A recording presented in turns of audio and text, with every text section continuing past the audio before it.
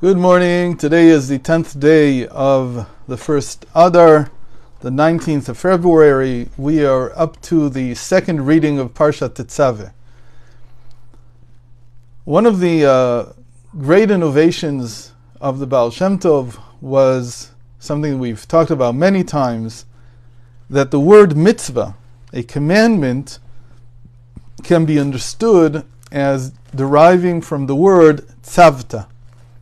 And tzavta means to be together. It sounds a little bit like the German zusammen, so they like that to say that in Yiddish and in German, zusammen, mitzvah. So a mitzvah is meant to bring things together. What is it meant to bring together? First of all, God and man. That's the first thing. But as we see in this week's parsha, which is called Tetzaveh, there's another parsha called Tzav, you shall command. But here it's almost like the word Tetzaveh is almost like mitzvah. And basically everything is coming together. This whole parsha is about bringing things together. So even though we talked a lot about the different constituent parts of the tabernacle and the clothing of the high priest, when Moses, like we spoke yesterday, is commanded to command them to bring the clear olive oil, and we explained that that's connecting everybody who has a Torah innovation back to the Moses of the generation, so that all the Torah is connected into a single eternal flame. The same thing is also true about the Jewish people in and of themselves. They also need to be connected. And where are they connected? What connects them together? So in today's reading, which focuses almost entirely on the high priest's breastplate, we see this place where they come together. And how does it work? The breastplate is basically a plate of gold upon which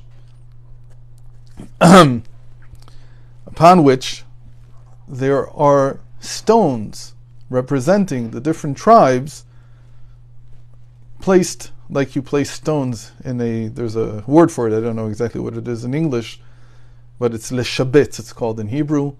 It's to place the stone in the right spot. And this in and of itself, to put something in its right place, is an art form in and of itself. It's well known, there's a parable from Reb Nachman of Breastplate that there was a great artisan who was commissioned by a king to make him a new crown. And he designed this crown and all the precious stones in it, and everything was ready. Everything had been put in place except for one particular stone that was the most precious of all. And the artisan had tried time and time again to place it, as jewelers do, in the exact right spot. And he failed. He couldn't do it. His hand shook. He knew the importance of what he was doing, and so he was unable to calm himself down enough to be able to actually do it. He was so self-conscious that it stopped him from doing the simple act that any person could do. And the king calls him and says, I commissioned you to make a crown for me 2 years ago. Where is it? Why is it not finished? And he was embarrassed to say that there's one more stone that I can't bring myself to put it in place because it means so much. The stone is so precious. The entire crown will be ruined if I don't do it exactly right. And it freezes me every time. He was embarrassed to say that, so he didn't say it. So he said he's working on the final touches. He'll have it ready in 3 days. Okay, so the king agreed. He went back home and he's thinking, what am I going to do? I have 3 days, but I've tried for a year to set the stone. I think it's called setting the stone. And haven't been able to. And then he hits upon an idea. He calls his next door neighbor who's a farmer, who's a goat farmer. And he calls him in and he says, look, I need you to help me with something. I can't do it with 2 hands. I need 4 hands to do this. So I'm going to hold the crown in exactly this position, and you'll take the stone and set it inside.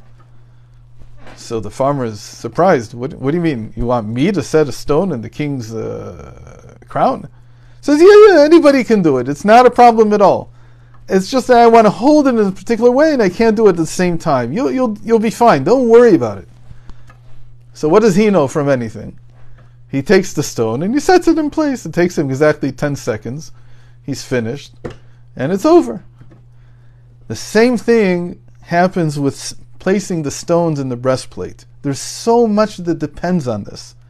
What depends on it? First of all, the connection between the tribes.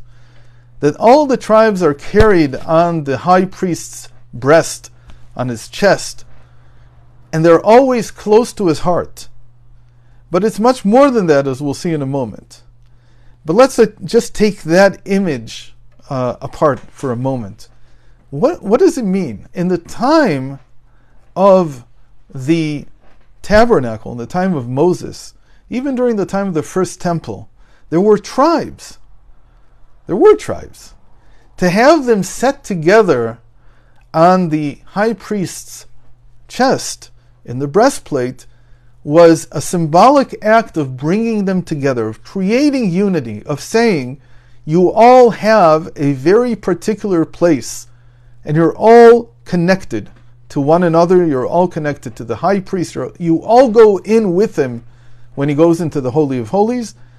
But as we said, not only that, but when there's a question, and if you watch the class that I gave in Los Angeles on January 9th in the evening, that class was all about that, about where the original knowledge of the oral tradition came from, not the guidelines given to Moses at Sinai, but rather the particular cases that were asked and became part of the corpus that we know as the Mishnah or the Braita.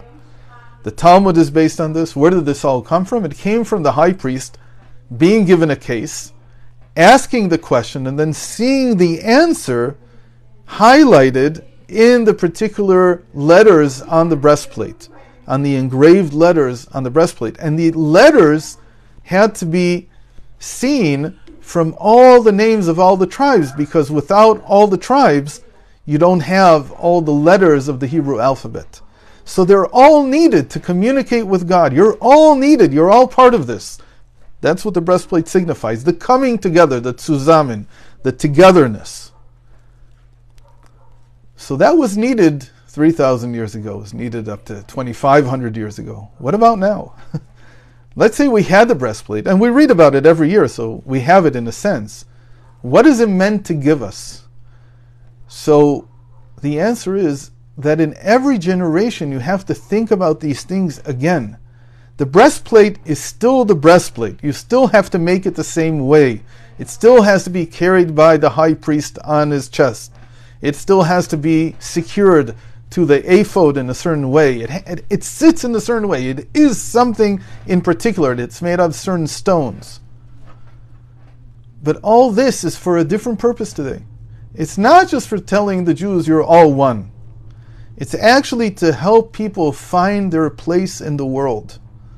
What do we mean by that? There's a very important verse in Proverbs that says, one who hates his son refrains from rebuking him. But the word rebuke, shivto, also means tribe, his tribe.